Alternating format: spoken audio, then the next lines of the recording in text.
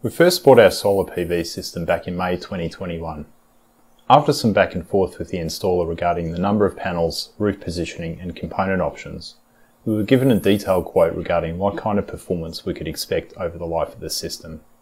The quote was very detailed. It had a great section on expected payback time, of course based on a number of assumptions. Here we can see our installer mention a 5 to 6 year payback. It's worth talking here about what payback time really means. And no, it's not a Steven Seagal film. The payback time is the expected time to recoup the initial cost of the system, either through money earned from exporting excess energy back into the grid, or from electricity we haven't had to use from the grid in the first place because we're using our own solar energy. Once the payback period has elapsed, the system is effectively generating free energy, so long as it keeps running.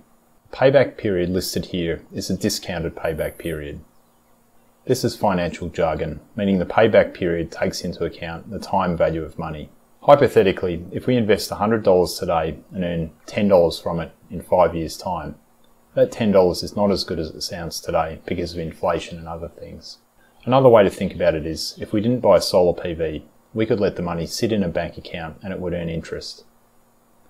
This assumes we actually keep the money in the bank rather than going on a holiday to see a giant sheep. So what assumptions did our installer make when estimating the payback time? Firstly, there's an assumption about how much energy the system will generate. Things which affect this are weather, dirt build-up on the panels, and a slight expected degradation of panel efficiency over time. There's also an assumption about how much energy we will self-consume versus export back to the grid. Here the assumption is that we will self-consume 65% of what the panels generate. We will see why this is important for any payoff calculation a bit later. Finally, there are assumptions about the current cost of grid electricity and expected price increases over time. So how does this payback compare to reality 1.5 years on? Let's take a look at the data in Power BI. By the way, feel free to check out other videos on this channel for how we manage to prepare and ingest live system data for analysis in Power BI. First tab we're going to look at is the actual payback versus projected payback. The chart at the bottom shows a predicted payback over time compared to actual payback. We can see that the lines are pretty close. One thing we can also notice is the actual payback is fluctuating throughout different times of the year. This is pretty much what we expect because in summer we're generating a lot more energy, so the payback is higher. How long will it take to pay back the system based on the current payback rate? Well, so far the system is earning $3.20 per day and has paid back $1,640. This translates to a simple payback period of 6.77 years and a discounted payback period of 8.07 years. These are both a bit longer than the installer predicted, but there are a few reasons for this. Firstly, in calculating the actual payback, we are also making a number of assumptions. These are captured as parameters in Power BI.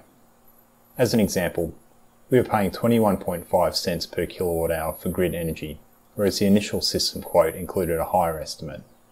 We are also calculating payback based on a higher interest rate than the installer assumed. Here it is 4.49% per annum.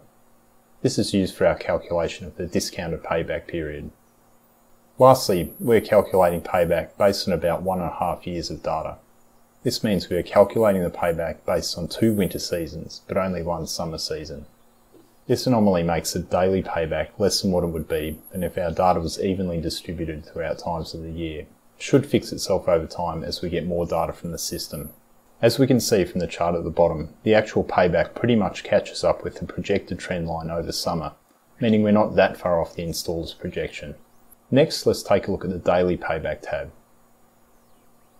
The chart at the bottom shows daily total payback, and we can see days in summer tend to produce higher payback than in winter.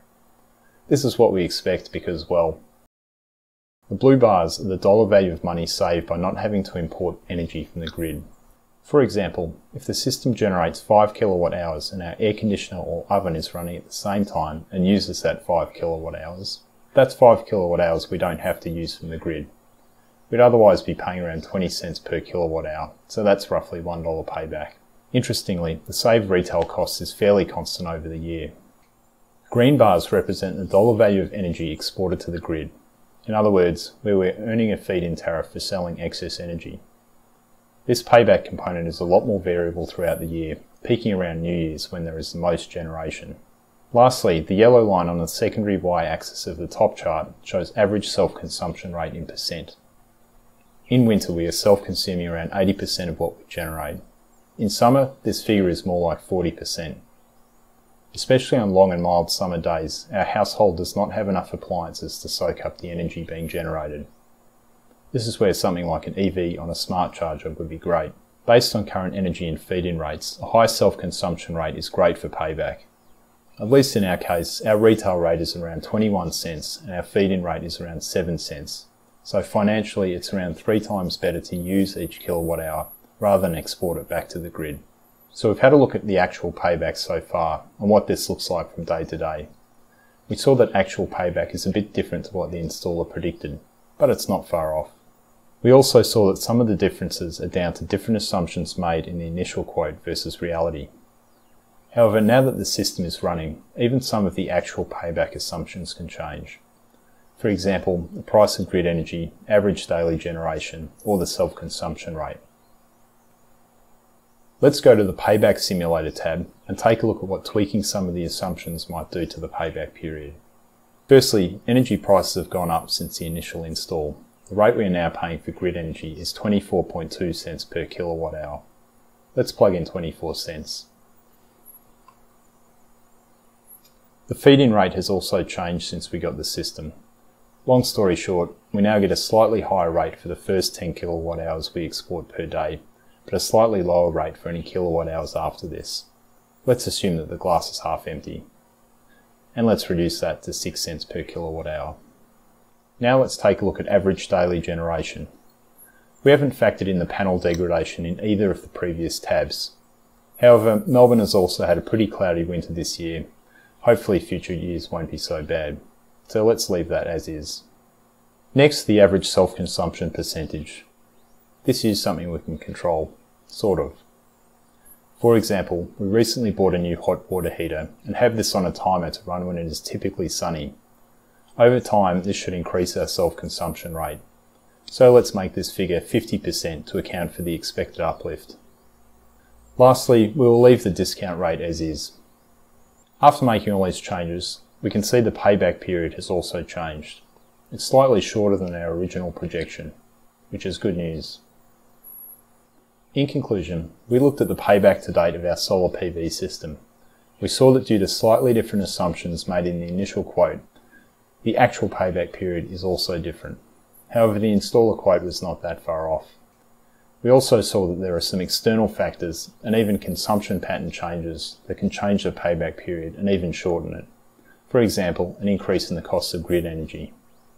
If you want to see more videos like this, remember to like, comment and subscribe. Thanks for watching.